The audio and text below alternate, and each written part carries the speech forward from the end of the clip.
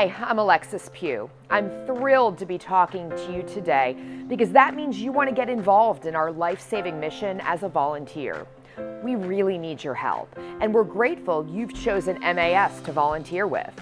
In this Level 1 volunteer orientation video, you'll learn all about who Memphis Animal Services is, where we are, what we do, and of course, how you can help. So let's get started. First of all, who is Memphis Animal Services? Well, we're a team of roughly 80 employees, nearly 1,000 foster parents, and 180 existing volunteers who work together to help as many pets and people as possible. We're guided by the following core values: compassion, integrity, love, respect, excellence, and teamwork. Memphis Animal Services, or MAS for short, is the City of Memphis's municipal animal control agency and municipal shelter for both the City of Memphis and Shelby County, excluding Germantown, Bartlett, and Collierville, which all have their own municipal shelters. But we're so much more than just that. As an open access pet resource center, we offer assistance to any pet in our jurisdiction, regardless of breed, temperament, or medical condition. Our mission is to make Memphis a safe place for people and pets, to keep pets with the families who love them, and to care for and save the lives of pets who do end up here at the shelter. Memphis Animal Services envisions a day where no citizens or pet safety is put at risk by lack of knowledge or access to resources, and every pet is cared for, safe, and loved. Our team of 80 includes the following departments: animal services officers, animal care technicians, customer care specialists, pet resource specialists, our vet clinic team, and specialists who manage programming like fostering, rescue partnerships, volunteering, and pet reunification. In 2022, we took in just over 9,100 pets into the shelter, and were able to save nearly 86% of them. Through community outreach, our Pet Resource Center responded to more than 5,000 calls for assistance to keep pets with their families. Nearly 2,000 pets spent time in a foster home last year. And MAS currently has nearly 1,000 active foster families. While we are so proud of all of that progress, we're always working on ways that we can save even more pets. Your work as a volunteer is going to be critically important to that. Transparency, also very important to us. So you can always find our shelter statistics right on our website, dating all the way back to 2008. So, enough about us. Let's talk about you and how you can help. There are 4 major areas of our mission that our volunteers support. First, finding new homes for pets. Secondly, keeping the pets in our care happy and healthy while they're here. Third, multiplying our people power to help more pets.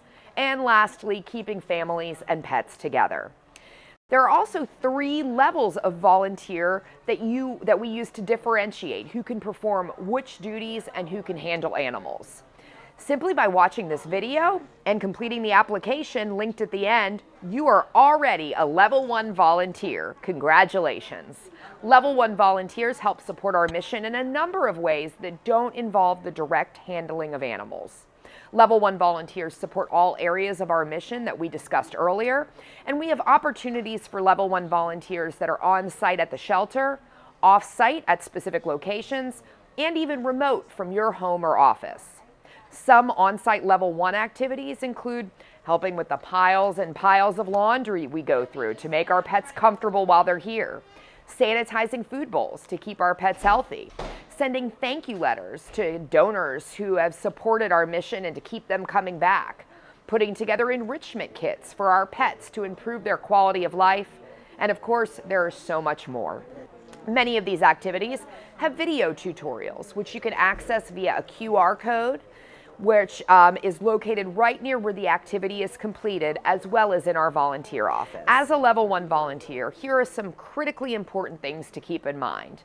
Level 1 volunteers do not directly handle animals. We'll talk about opportunities for advancing to that point if you choose to later in this video. Level 1 volunteering is open to younger ages than Levels 2 and 3. If you're 16 to 18 years old, you can volunteer independently at level 1 as long as you have a special youth volunteer waiver signed by a parent. If you're 12 to 18 years old, you can accompany your parent as long as they volunteer at other levels and as long as you also have that special youth volunteer waiver signed by a parent. We know the pets are cute, but please, if you're a level 1 volunteer, no fingers or hands in the kennels. For many level 1 tasks, we recommend using gloves, which can be found in the laundry room and in the volunteer office. Be sure to wash your hands between tasks and before and after your shift. When you arrive for your first level 1 volunteer shift, you'll need to create a name badge for yourself. You can find blank name badges hanging in the volunteer office. Please always wear this name badge during your volunteer shifts. If you ever have a question or need help, just ask. Our staff running around in these blue shirts are always happy to help. You may find that level 1 volunteer opportunities are perfect for you, and you choose to stay right here, right where you are. If you are over 18 and specifically want to be involved in animal handling, though, you're going to need to complete our level 2 handling class for either dogs or cats, or if you want, you can complete both. These are offered twice a month and require advanced registration. Level 2 volunteers can walk dogs, socialize pets, get photos or videos of pets, provide information to help with writing bios for pets, help with matchmaking for a potential adopter or foster, help with playgroup, foster field trips, the list goes on and on. And finally, our level 3 volunteers. These are the volunteers who actually train and mentor our other volunteers, and they utilize very specialized skills in their volunteer work. The training needed to advance to level 3 varies by level 3 volunteer role. If you are interested in a highly specialized volunteer role or in helping to train and mentor other volunteers, please let our volunteer specialist know. What are some examples of level 3 volunteer duties? It will be running the level 2 dog or cat volunteer training, mentoring new volunteers on their first shifts, and managing foster field trips.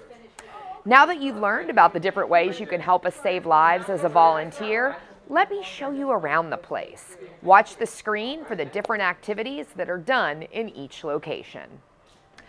As soon as you walk into our facility, this is what you're going to see. First, our amazing adopter success station. You can help out by getting all of these documents prepped and ready for people to look at and take with them after they've adopted a pet. Here's our Get Involved station. Tells you about all the opportunities and ways you can help what we do. Now, here's the key. If you're coming in for level 2 cat or dog volunteer orientation, you're going to want to come down this hallway here. This conference room is where we host those each month. Next, walk toward our bright, welcoming mural and say hi to our amazing team of customer care specialists, always smiling here, ready to help you. So what else happens in this lobby? A lot. Over here, this is our cash booth. This is where we're going to process all of the adoptions that you're going to help us successfully achieve here as a volunteer. We have meet and greet rooms right here in the lobby, as well as throughout the building. This is a great place for people interested in adopting or fostering a pet to say hi and find out if it might be a good fit. And then, of course, most importantly, we're heading down the hallway to the volunteer office. That'll be your home base, and that's where we're going to introduce you to our amazing volunteer specialist, Anna Condia. Welcome to MAS. Thank you so much for choosing MAS to volunteer with. After the tour, I have just a few more things to go over with you, so let's meet back here in a few minutes. Okay, we're back in the lobby now, and this time we are on the other side of the lobby where it's an entrance to the animal housing areas. You can see right here, if I want to take a look at dogs, which we'll do in just a minute, we're going to head through that door. But first, let's head this way to our cat adoption area. As you follow me into the cat zone, we have several different types of housing opportunities for cats. Here's one that's a community cat housing opportunity. When we have some litters of kittens come in, they'll all get to live in there communally, but don't blink because they'll be gone super fast. Cats in this room, whoo, they fly out of here. This is our main cat housing area. We have 3 main rooms when you walk into cats. Cat A, which is right here. Currently, this is a court hold, so it's staff only, as you can see. And then we have Cat B, which has adoptable cats right here. And you can see the signage right here that'll let you know the room name. And then right over here, we have Cat C. That's our third housing area, where we have folks in there taking a look at cats right now. We also do have 2 more community rooms here. These are for cats that may have come in together in a group. Maybe they're a little bit shy and shut down, but they get the opportunity to have this lifestyle room experience as opposed to being in a regular kennel environment. Okay, so we just came back out of the cat area. Before we head back to dogs, I want to duck in here real quick. This is our Pet Resource Center. This is probably the newest facet of our operation here at Memphis Animal Services, and there's a lot of great ways you can volunteer to help our Pet Resource Center. What does a Pet Resource Center do? Well, it helps families hopefully keep their pet.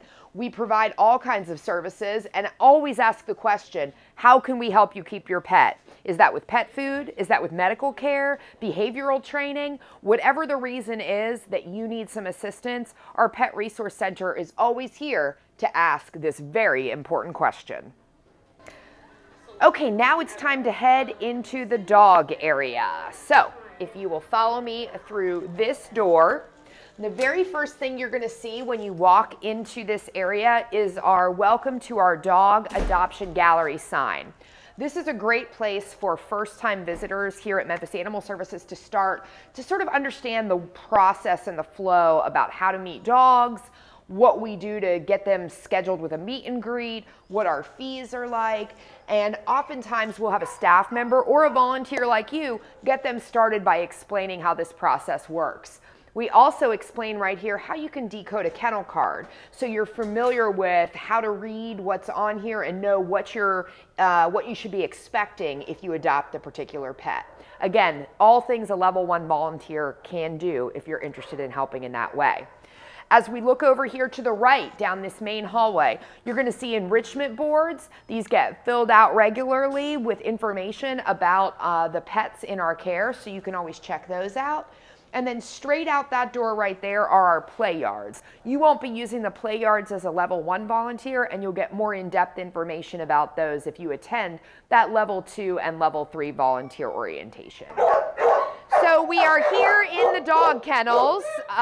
This is kennel room A. All of our kennels are labeled by alphabet letter that are publicly accessible. So here in dog A, we actually have 2 rows of kennels. You can see 1 row of 19 and then another row of 19 here. Most of our other kennel areas are actually single row rooms, but we're going to walk through all of them right now so you get a sense of the layout of the facility and you feel comfortable walking through if someone asks you to run and do something. Now we're in dog B, so you can see similar layout to A, but just 1 row of dogs here. For your reference, and this is mostly going to be important if you're a level 2 volunteer in handling animals, but everyone should know about these safety stations. If you had an emergency that involved an animal while you were here on property, there are supplies in these safety stations that would help you. Things like throwing a blanket, an emergency air horn to call for help. And then, of course, this control pole. We would ask you not to use this, but certainly if you were in an emergency, grab that air horn, blast away. Help will come very quickly if they hear that. We do again ask if you're a level 1 volunteer, you be mindful of these safety warnings in every kennel area, which asks that you do not put your fingers into a kennel, you do not open a dog's kennel, don't take a dog out of the kennel. We do ask that you wait and ask staff for assistance with that if you are still a level 1 volunteer. All right, so moving on to our next zone. Again, we're still in dog B. You can see the same dogs that you saw on the other side are here. All of our dogs do have access to both sides of the kennel. That's very important for us to be able to achieve humane housing for the dogs that are here with us. Sometimes you'll see more than 1 dog in a kennel. That usually means they came in together and are familiar already, if you will. All right, we've now crossed over into D. You may say, well, what happened to C? We were in B, how are we in D? Well, actually, this room right here, This is dog C. It says puppy and small dog adoption. It's actually where we've been putting a lot of the dogs pre and post surgery once they've been adopted. These are smaller kennels, so we have them held in here until they're picked up by their new families. These guys are all D. So you can see, and if you're ever confused about what room you're in because they all look the same, there are these little kennel card holders on every kennel. And you can see right there, it's going to tell you the letter and then the kennel number so you know which section of kennels you're in. As we go up here in D, another item that goes off of room D is puppy ISO. This is for young puppies when they first come in. We do not let the public, you can see we have staff in there working, but we don't let the public go in here and touch them because we are worried about disease and that these guys don't have all of their vaccines yet. But man, they are fun to look at through the window, aren't they? Look how cute they are. Absolutely adorable. All the information about the puppies and puppy ISO are listed on this board right outside the door here if anyone has any questions. Okay, continuing along, we do have a few smaller guys right here in the dog kennel area D. Now, as you would anticipate, leaving D, we're going to go straight into E. And again, they all look the same. I know that. One thing you may notice as you walk through, why are these yellow chains here? This is what we call our quiet side. So this way we direct guests onto one side. And that way if a dog is nervous or shy or having a little bit of anxiety or stress, they have a side that they can retreat to away from the person looking at them. So as we turn this corner, you'll see we have some that are up here facing us. And here's Quincy boy. Hi, Quincy boy. And so you can see Quincy here, if he was not sure about us, but I think he's pretty sure about us. If he was not sure, he could retreat to that other side of the kennel without having someone come get up in his face and stress him out. But that's not a problem for Quincy, right? Quincy, you're good to go, aren't you? Yeah, that's what I thought. Okay.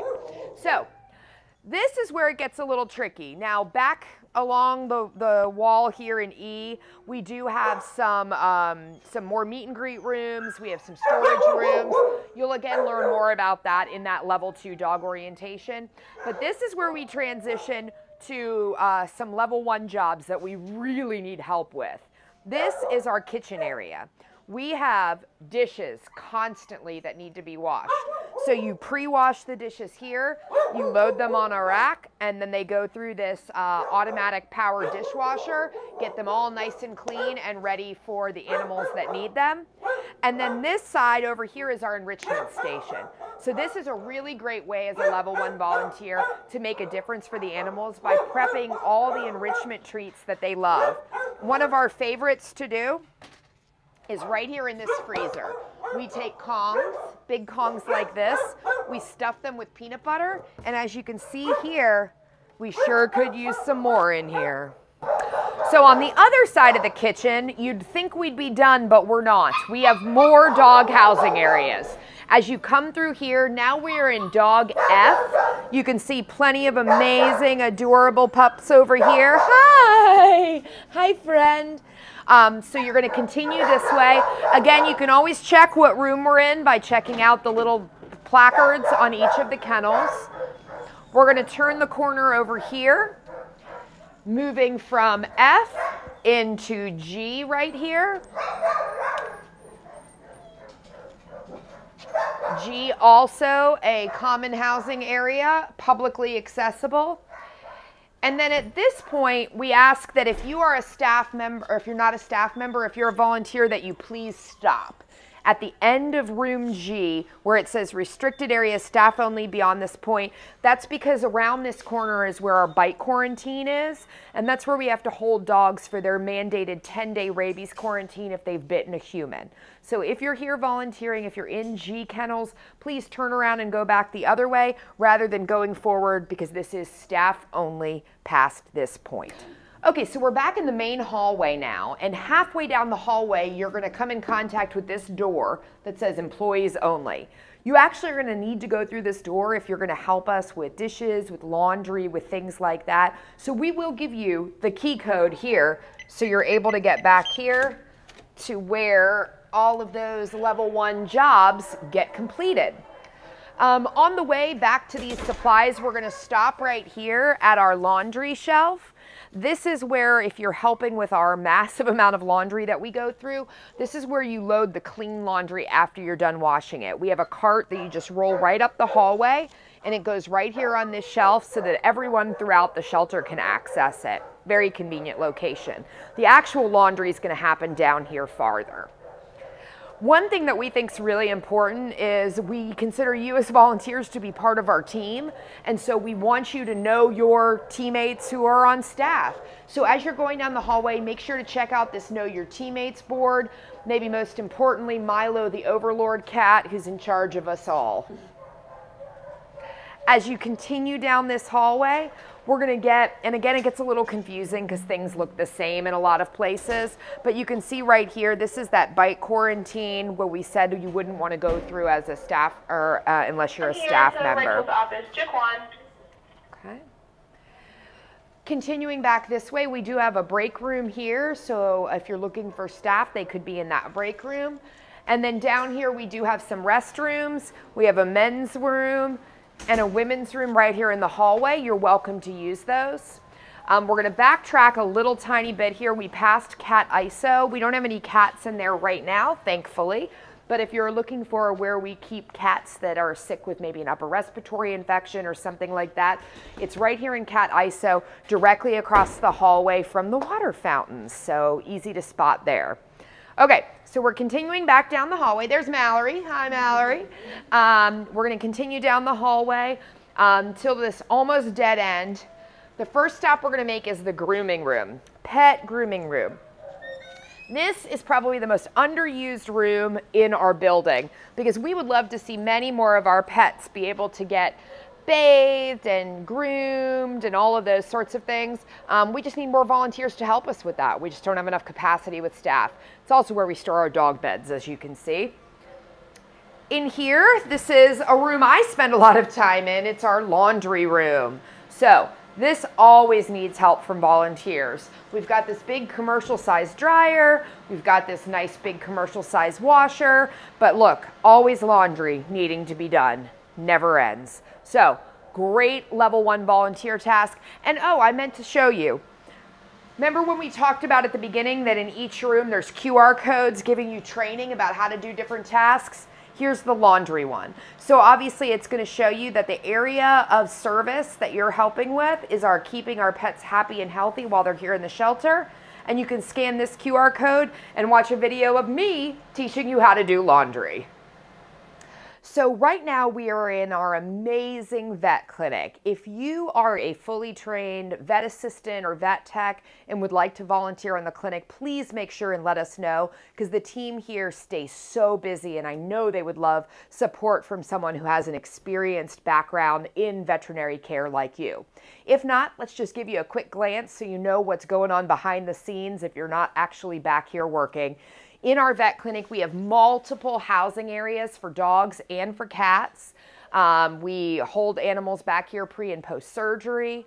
We have our whole treatment area over here where dogs are prepped for surgery, given medications, wound treatments, you name it, our clinic does it. This is actually our beautiful surgery suite. We use this to get animals spayed and neutered every single day because the demand for us to get pets back out of this building relies upon our ability to get them all spayed and neutered because we definitely want to send them out not able to have puppies and kittens. And then lastly, one of the coolest features of our vet clinic is our relatively new digital x-ray system. We are the only agency in town that's picking up injured animals, which means we see quite a few animals that come in with broken bones, soft tissue injuries, things like that. And so having a fully functioning digital x-ray system makes it possible for us to diagnose and get them the care that they need.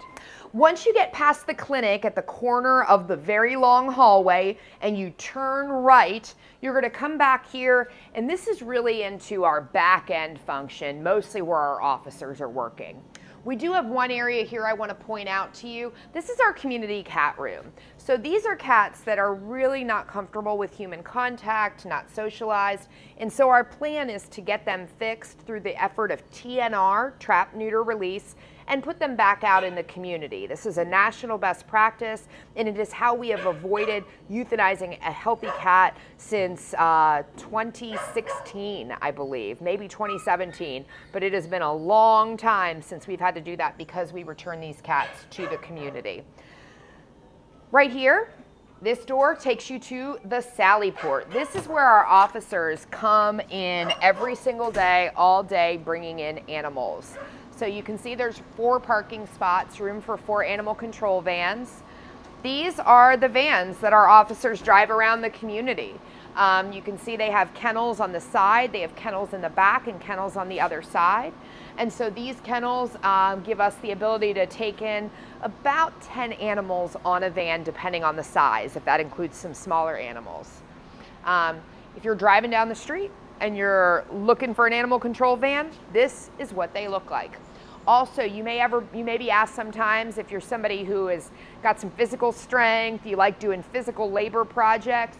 We do have some storage areas out here, some cleanup projects we sometimes ask people to help us with. So if someone says, can you help us in the Sally Port, this is the room that you're gonna come to.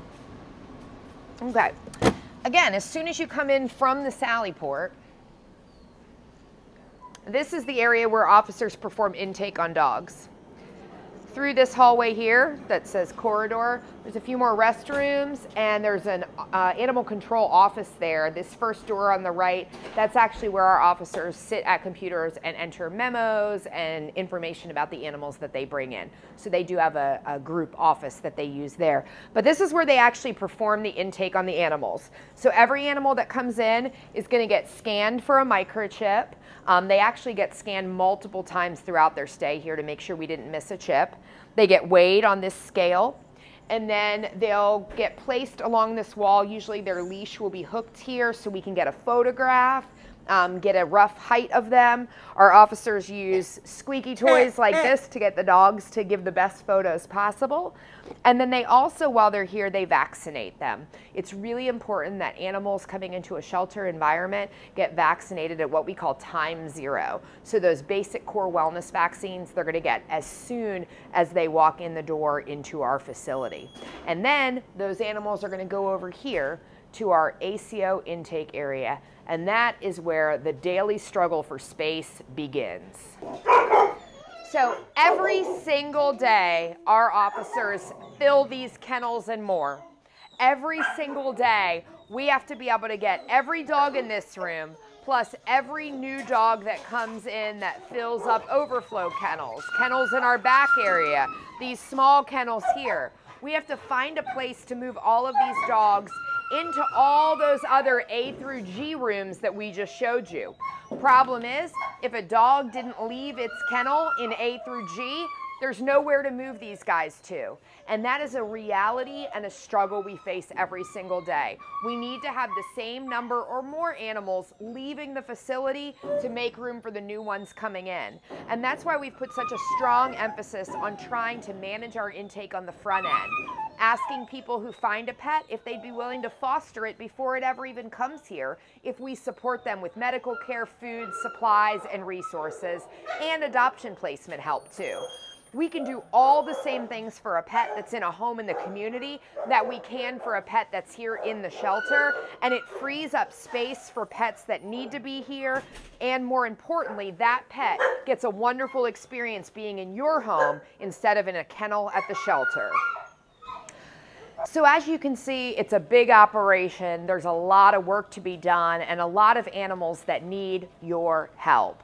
We rely every day on our amazing team of fosters, our amazing rescue partners, our wonderful community of adopters, and of course, our amazing volunteers. So thank you for being a part of this, and thank you for signing up to be a volunteer at Memphis Animal Services. I'm going to turn it over to our amazing volunteer specialist, Anna, now. She'll take it from here. Now that you've completed the video, here are the next steps. Click the link on our website to fill out our volunteer application. Enter the code MEMPETS23 when it asks you for a code. If the code is incorrect, your application won't be approved. Next, be on the lookout for 2 emails. The first email you receive will be from Better Impact confirming that we have received your application. The second, if you have entered the code correctly, will be an email saying your application has been approved. Please keep in mind that it may take up to 72 hours for approval. Third, come to the shelter for your first shift. Once you've received the email saying your application has been approved, you can come into the shelter at any time from 12 to 4. Your first time here, you'll come to the volunteer office to make your name badge and then go to the cash booth window to purchase your volunteer t-shirt for $5. Credit or debit card is preferred and checks aren't accepted. Next, volunteer with us whenever you can. You're welcome anytime during our public hours, but if you would like to come before we open to the public, please send us an email to let us know you're coming. We're located at 2350 Appling City Cove. To get to us, just take the Appling exit north off I-40, turn left on Appling Farms Parkway, and follow our signs. Keep in mind the dress code is casual, but open-toed shoes or slides are not allowed for safety reasons. Keeping your feet and legs covered can help protect you from injury. Always wear your volunteer shirt and name tag when you volunteer. Or, if you're looking to volunteer from home, we have plenty of ways you can help out remotely. Next, be sure to join our Facebook group for updates. Look for Memphis Animal Services volunteers in Facebook groups and request to join. If you have any questions, you can email me at anna.candia@memphistn.gov or come find me in the volunteer office Tuesdays through Saturdays.